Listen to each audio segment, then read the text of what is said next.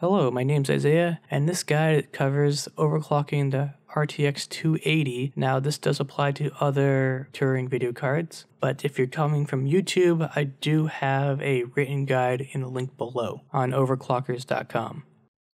So if you are new to overclocking, I suggest for the NVIDIA Auto OC is to use MSI Afterburner. I noticed the newest update to their software actually has improved a lot of functions.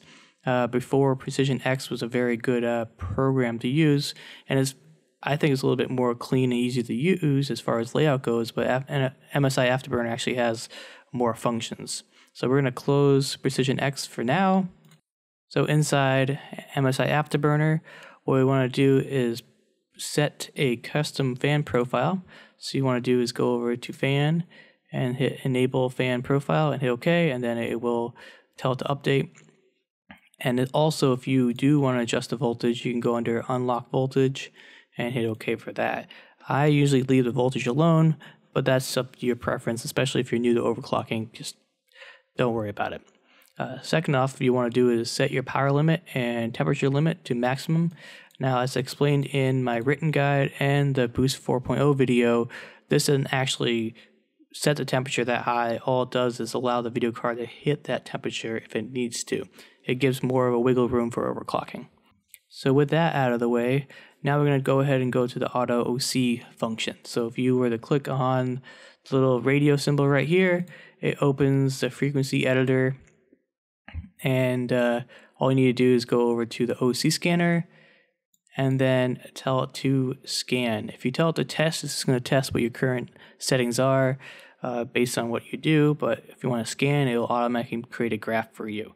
Now, you don't want to have your benchmark running in the background when you do this, and if I do apply my custom curve, which I've done before already, and apply it, you can actually see how the curve has adjusted each one of these points and gave me the best performance it thinks it can give me.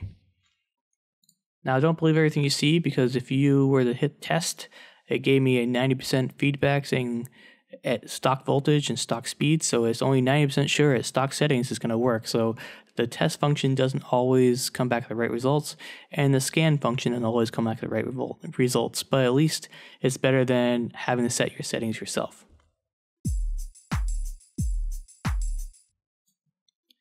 Okay, so with the Auto OC function completed on the Afterburner, MSI Afterburner, I jump back to Precision X because I think it's a little bit easier to give an overview of your settings. It's easy to see all the parameters going on. Now, it doesn't matter which program you use. You shouldn't use both at the same time because it's going to override each other, but pick one and go with it. In the written guide, I have both covered, so it's really up to you. But in the video, I'm going to stick with Precision X1. So just like MSI Afterburner, you want to make sure you have the power limit set to maximum. And then as far as fan profile, you want to go ahead and tab over and then turn on a custom fan profile and then adjust the curve based on what you want. This is set for 100% fan at 90 Celsius. Well, the video card maxes out at 88, so you kind of want 100% a little bit early. So let's go ahead and set to 84 or so.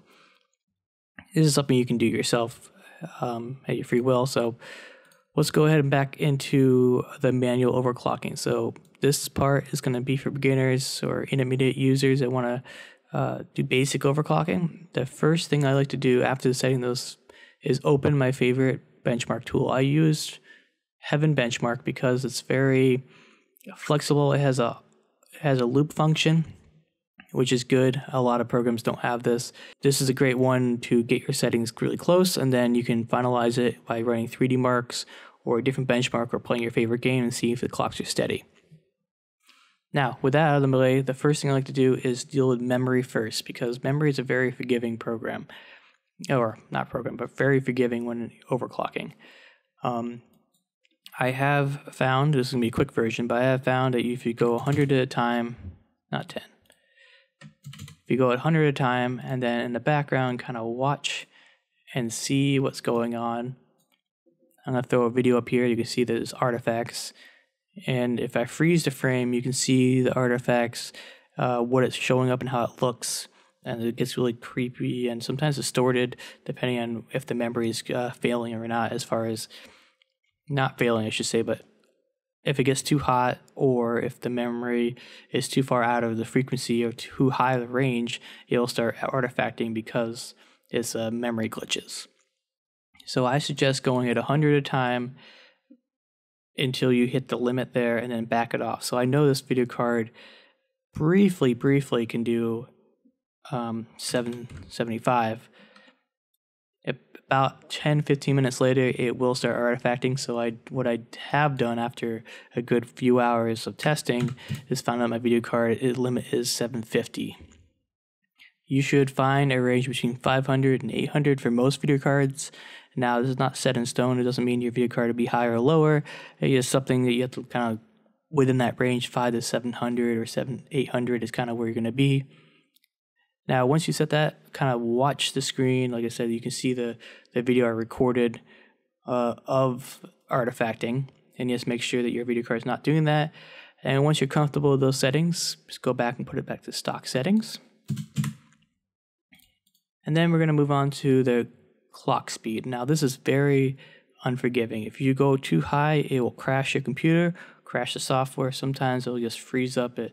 It's kind of all over the place. So you're not going to get really too far. Maybe 170 is probably the highest you're going to see in most cards.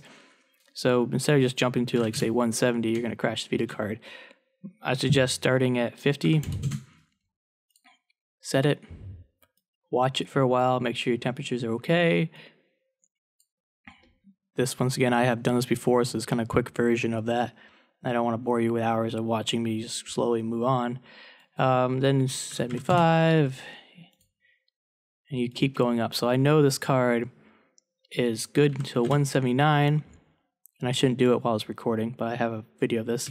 And then at 180, the video card will crash. And you see here, I type in 179, and then I type in 180, apply, and it immediately crashes.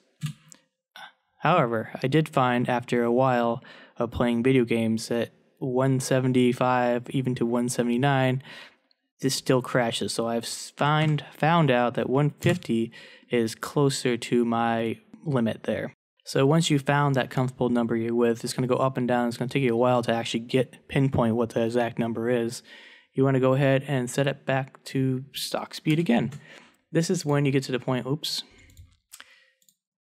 This is when you get to the point of combining it all together. So now we know the video card's maximum temperature, or not temperature, maximum range for both clock speed and memory speed. So what I like to do is first set the memory about 100 lower than what I found max. So let's go with 650.